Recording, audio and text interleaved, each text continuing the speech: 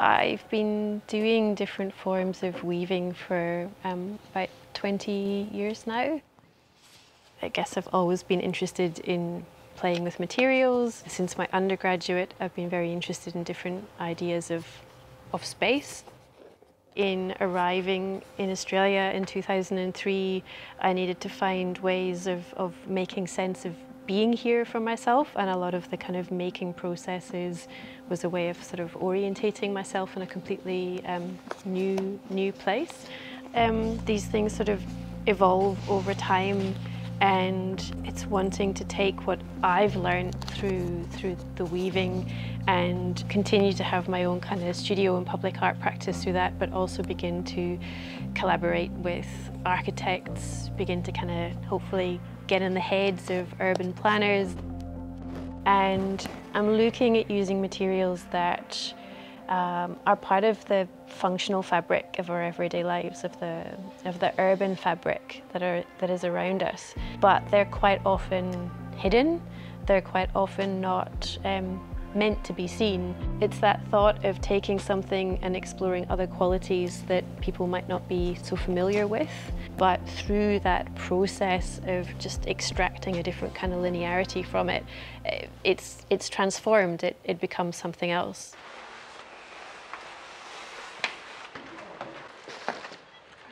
It's about the thing being in motion. It's about the kind of the decisions happening as a form of motion and the body in motion as it makes, but also the forms themselves come from looking at sites and looking at the way people move through and around those sites before making the work. So how are people already kind of passing through a particular site? Are they going past in a car? Are they going past on a bike? How are you going to get people to stop? How are you going to get people to move around a thing and take a moment to think differently? So I think what we need is the volume in the top first. So the kind of starting point for this project was looking at 70s art and architecture around Canberra with the theme of transformation. So how could we potentially transform the way we look at these spaces or these kind of moments in architecture and design? What happens when you don't know what the outcome's going to be and you're not working to a predetermined design and you're moving into unknown spaces? And so how do you kind of prepare the work for that? How do you gain the trust of, whether it's a public art commission or a curator? How do you kind of take people on the journey of a piece of work without necessarily quite knowing what it's going to be? And so an awful lot of what happens is setting up the parameters for working with the unknown and not quite knowing what's going to happen next. And bit by bit, the thing begins to come together and begins to emerge in the process.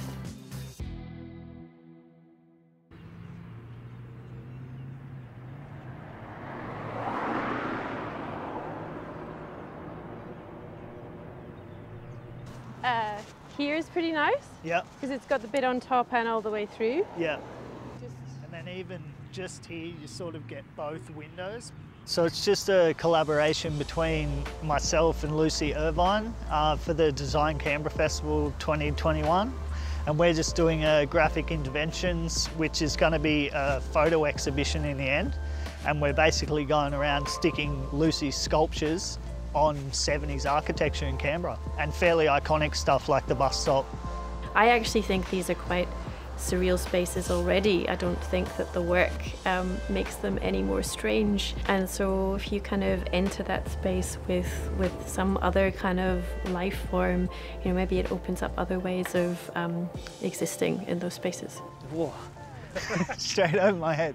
Like, I don't push into Lucy's territory. She asks me for my opinion all the time because that's collaborating, and I'll just say, you come and have a look, because I don't have any idea about space and form.